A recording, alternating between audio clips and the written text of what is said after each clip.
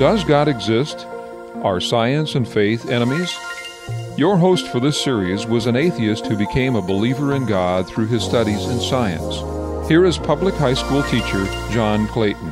Some of you may wonder what a discussion of UFOs, ancient astronauts, the Bermuda Triangle, the Loch Ness Monster, and God has to do with a series of presentations that has connections with how we can know there's a God and how we can answer challenges to the questions of our relationship to God. But this is really a pretty important question. And it has mostly to do with the question of what kind of a world do we live in? Do we live in a world full of ghosts and goblins and demons and little green men that run around manipulating us and controlling us and causing us to do things that of our own free volition we wouldn't do? You know, all you have to do is to go through a grocery store line and you can see all kinds of headlines that suggest that somehow aliens are interacting with human beings, that ancient astronauts have dramatically affected the course of human history. And you also see all kinds of suggestions that history, and even biblical history, is connected. So you see headlines like, was Jesus Christ E.T.? In other words, did Jesus do the things he did not because he was the Son of God, because he was an alien from somewhere else and people just didn't understand the things that he did? It's also important to realize that we have the question of actual sightings and the challenges that have to do with, are we really being visited by beings from other places in space? And I'd like to try and deal with these two subjects in somewhat different ways. The first question, are we being affected by ancient astronauts, by aliens from outer space, as far as the course of human history is concerned? And is there evidence that the Earth has been systematically visited and controlled by beings from outside our galaxy, perhaps, or certainly with outside our solar system? See, there's a tendency to misunderstand evidence. Some of you perhaps know Johnny Hart, who is a fantastically talented cartoonist who has lots of spiritual messages in the things that he presents, but also does his own share of debunking.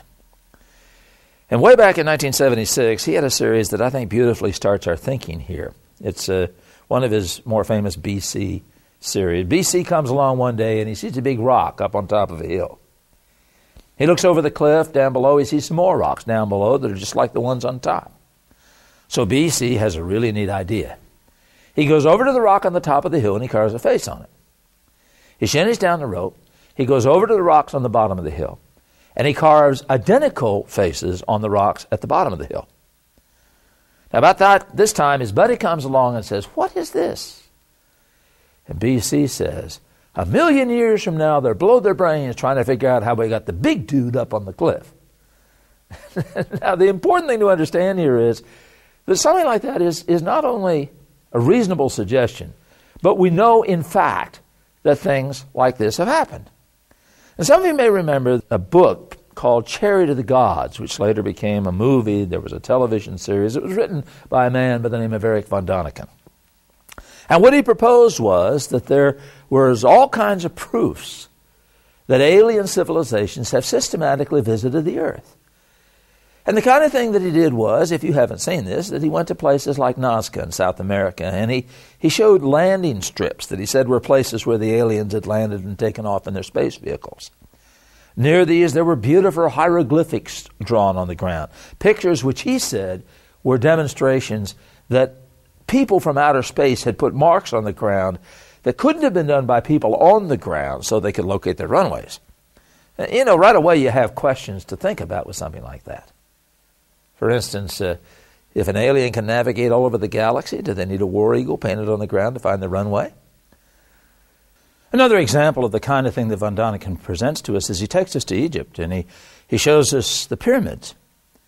And he says, now there's absolutely no way that anybody could have put these huge rocks up and made these monstrous structures. And he also tries to suggest to us that there's some kind of alien intelligence that controlled the dimensions here, because he says, okay, if you multiply the perimeter of the pyramid by its altitude, you get a multiple of the distance to the sun.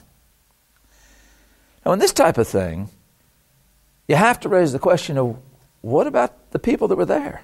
You know, you don't build a pyramid in your backyard without somebody seeing it. Did they explain how these were erected? And the answer is, yeah, we know how those were erected. We know that they used ramps. We know that they used simple machines. And what Von Daniken apparently didn't know at the time was that when the pyramids were built, they were faced with white marble. They might have looked something like this in the morning sun. Now, you remember the little calculation of multiplying the perimeter by the altitude and getting the distance to the sun. If you're missing 15% of the rocks, what does that do to that calculation? He tries to use the Bible and other manuscripts like it, but for instance, he uses Ezekiel. And when he presents Ezekiel, he presents it in a rather interesting way, because what he says is that there were lifelike beings, that there were 4 creatures that looked like men. Well, that could be interpreted as astronauts. He says that the thing was like wheels. Okay, flying saucer. Fire came from within it, rocket exhaust. And everywhere the thing went, the creatures went. Well, that sounds like a UFO. But if you'll actually read the first 3 verses of Ezekiel, what you'll see is that the writer says he was among the captives by the river of Shebar, and he saw visions of God. Now, if you look up the word vision, it means dream, a vision. And if you go over to the 10th and 11th chapter, an angel tells you what he saw and why he saw it. I would suggest to you the only way you can find a UFO in Ezekiel is not to read it. And so you have all of these types of presentations by Von Daniken and others who use the same kind of techniques. He takes us to Easter Island, and he shows these huge granitic-type statues standing looking out over the ocean in Easter Island. He says, now, these are monuments to the aliens that created man and all these things here upon the earth. I actually was able to be in the Smithsonian one time and one of the smallest statues on Easter Island. And this one weighed about 8.5 tons, but there are some of them on Easter Island that weigh as much as 50 tons. And so Von Daniken will make a statement like, well, you know, a modern American stone derrick couldn't pick these things up and drop them in the ground like that, which is true. But again, what happens is the people who make these types of claims don't realize that there are other people that have written explanations and documented how these statues were erected. In this particular case, way back, over 50 years ago, there was a book called Aku Aku, The Secrets of Easter Island, which is written by Thor Heyerdahl, the same guy who sailed the Kon-Tiki expedition. And in that book, he explains how these statues were carved and how they were transported on wooden sleds and how they were levered up to pedestals. I would encourage you to get the book and read it. So you see, the problem with the ancient astronaut hypothesis is that the people presenting it either are not aware or do not present the studies that have clearly answered easy solutions to questions about evidence of ancient astronauts that shows that there have not been these kinds of punctuations in the history of man. Man was not created by aliens from outer space that were doing some kind of an experiment or trying to fight some kind of a war. But there's another type of presentation that is made, and that is the kind of idea that says that UFOs are all around us and that aliens are manipulating and controlling things here upon the earth. And there's been dozens of science fiction stories, books, films that present this. Now, I think it's important to understand a couple of things. Number one, the Bible does not say that this is the only place where God has seen fit to create life. We've tried to demonstrate that from a probability standpoint, you cannot talk about life being an accident. But if there is intelligent creation elsewhere, then the beings are going to be there. And even skeptics and atheists have recognized this. So it's not suggested here, and I don't want anybody watching this to say, well, Clayton said there's no such thing as life in space. No, I'm not saying that. The Bible doesn't say that. And there were people back in the old days that said man would never fly, based upon the same kinds of assumptions.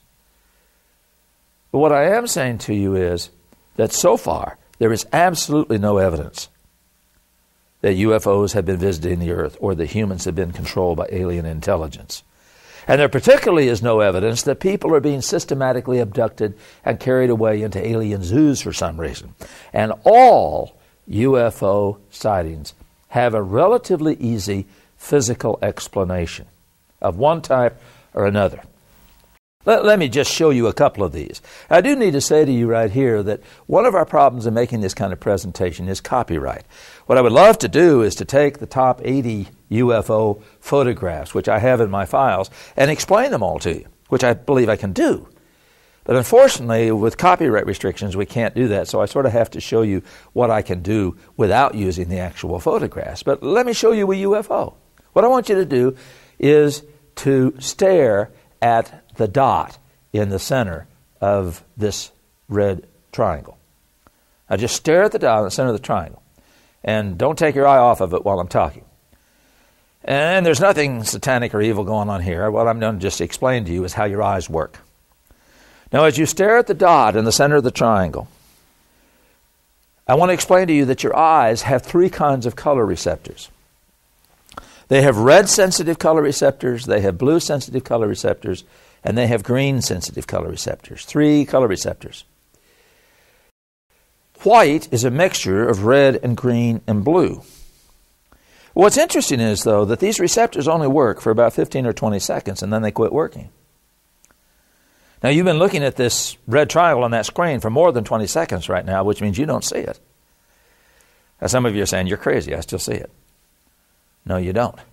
Your brain remembers it's there, but there is no signal going from your color cones to your brain. You're not actually seeing it. I'll prove it to you.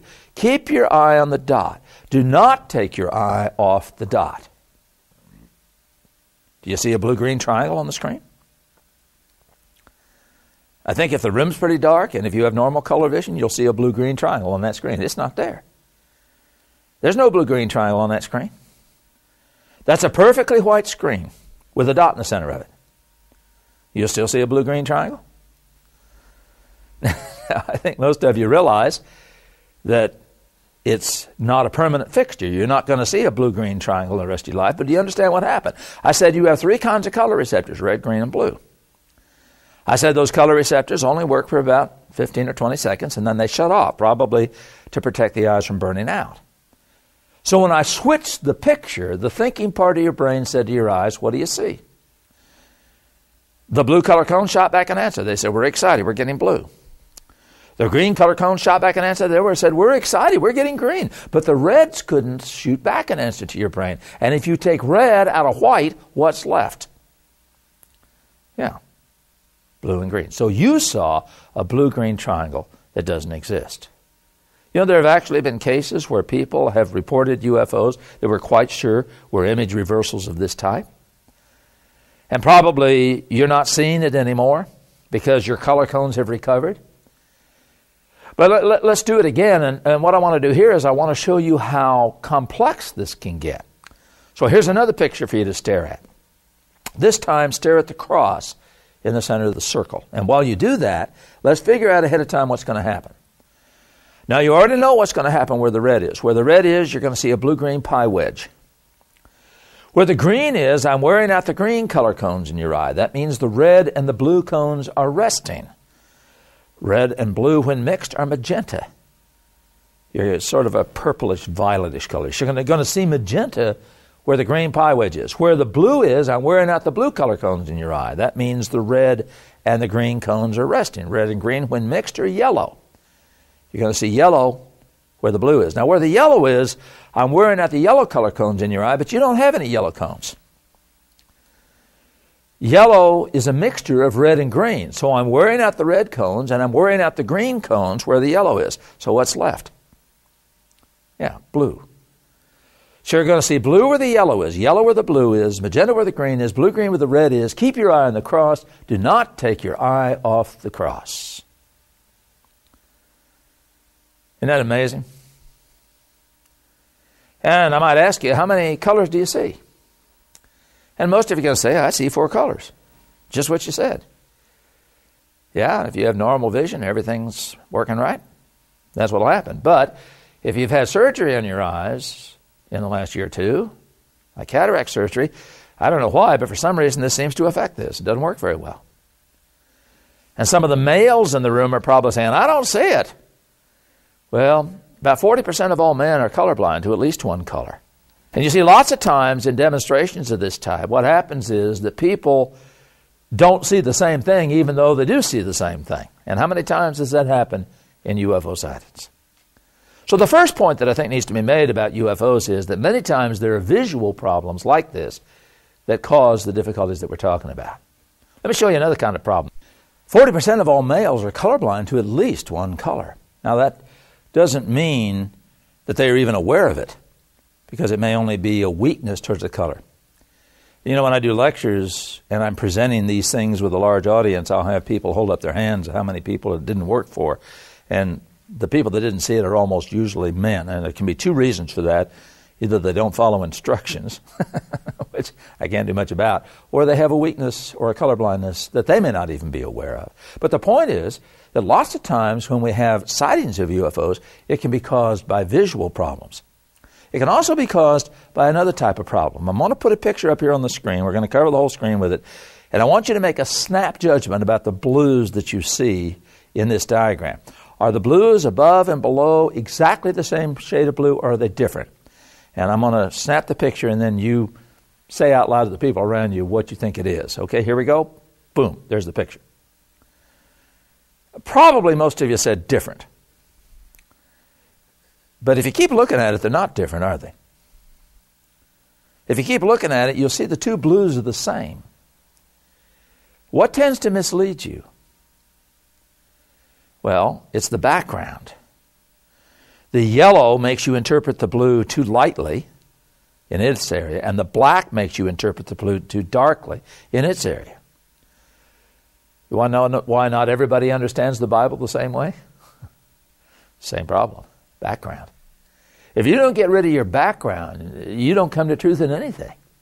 There have been cases where clouds have been moving in front of a dust storm and people thought they were looking at UFOs.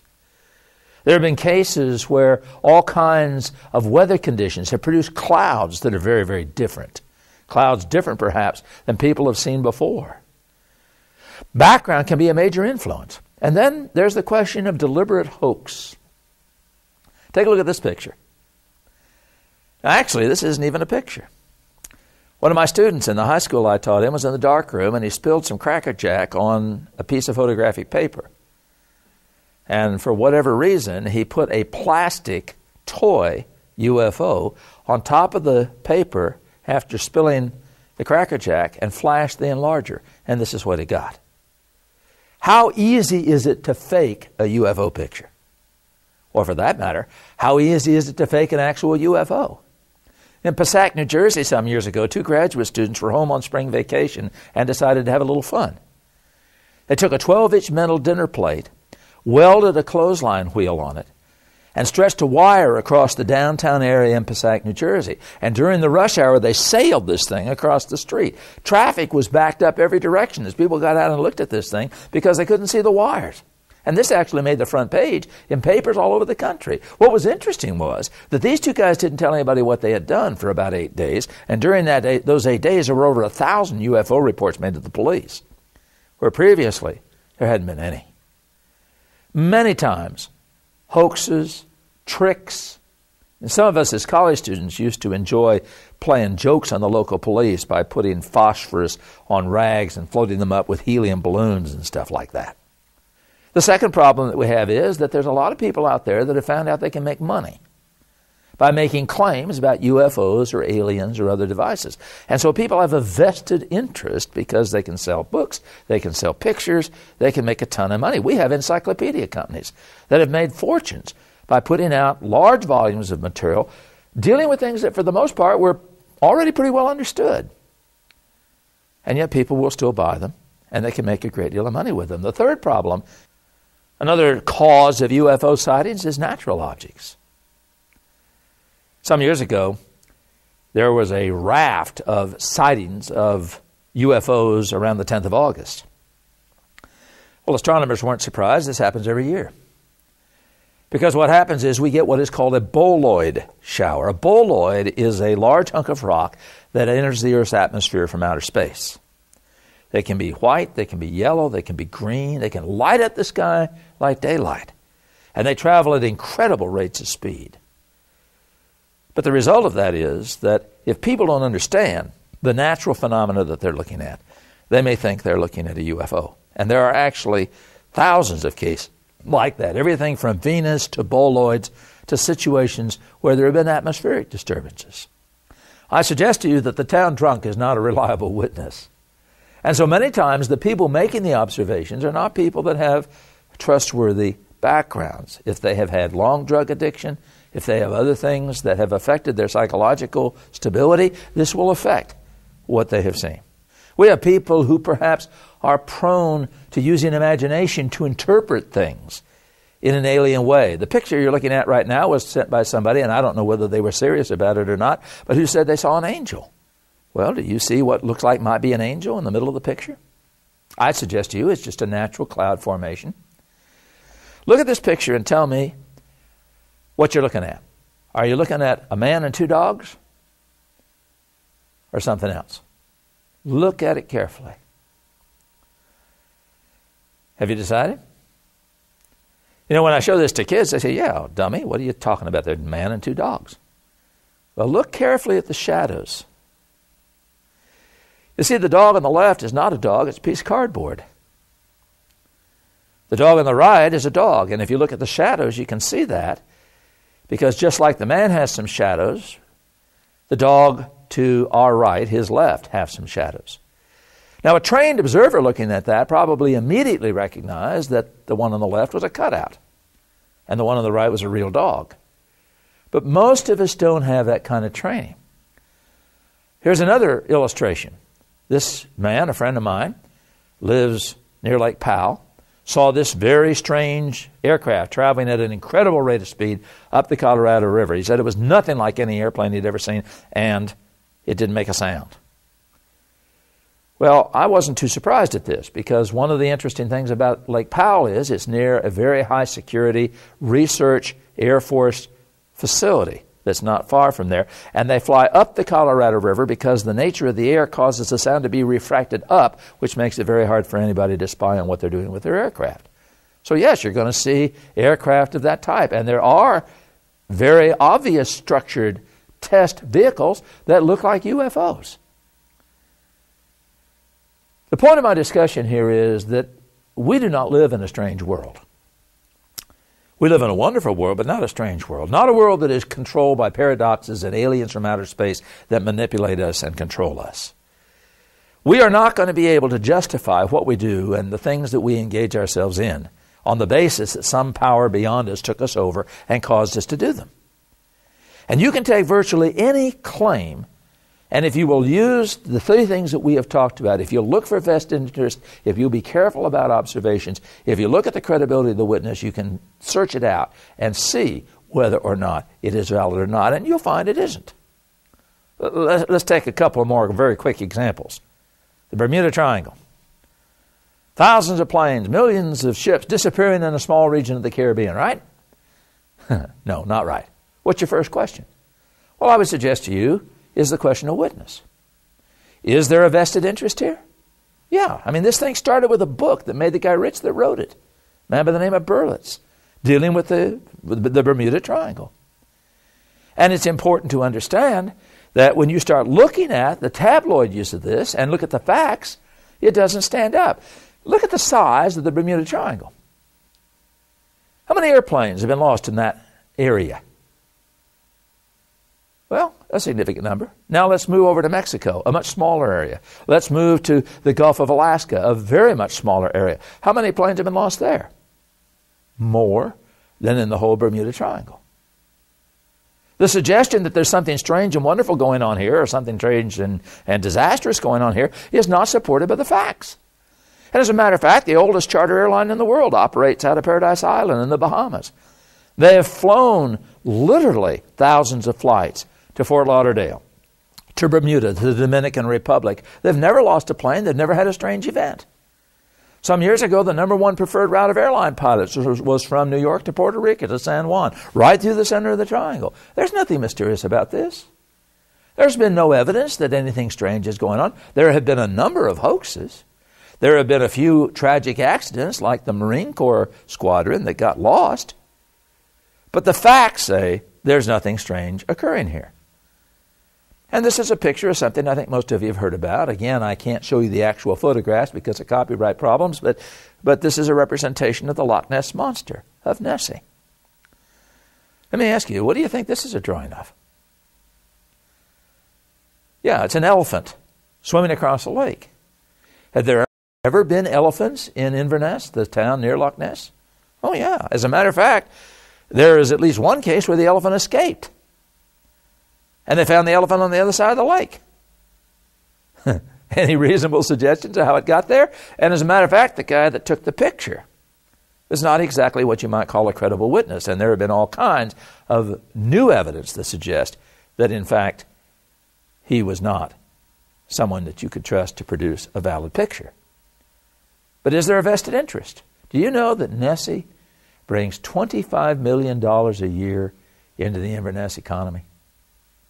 When I was in Scotland, I didn't meet one single local person who thought there was anything there. And they were all amazed that Americans were gullible enough to believe that there was. And what was really funny was that the last week or so I was there was a group of Norwegians who have invented a monster named Selma. And they had come over to Scotland to see how the Scots had marketed Nessie so that the Norwegians could get American tourists to come over and see their monster. I think we've got a reputation for gullibility. Well, let's look at one last example. You believe in ghosts? There's a picture of a ghost. The famous Wendy ghost. Well, some of you have probably already figured this out, haven't you? My daughter Wendy, when she was about 10 years old, was given a camera for her birthday. That's what she wanted. We gave her one of those little things with a cube on the top of it. And she also was given a gerbil. So she decided her first picture with a new camera was going to be of a gerbil. So she held her hand up with the gerbil sitting in the crotch of her hand, and with the camera, like maybe 10 inches away, she popped the flash. I bet that gerbil was blinking for a week. Well, actually, I don't know whether gerbils blink or not. But the point is, when I show you that, I think you can see that that's in fact what it is.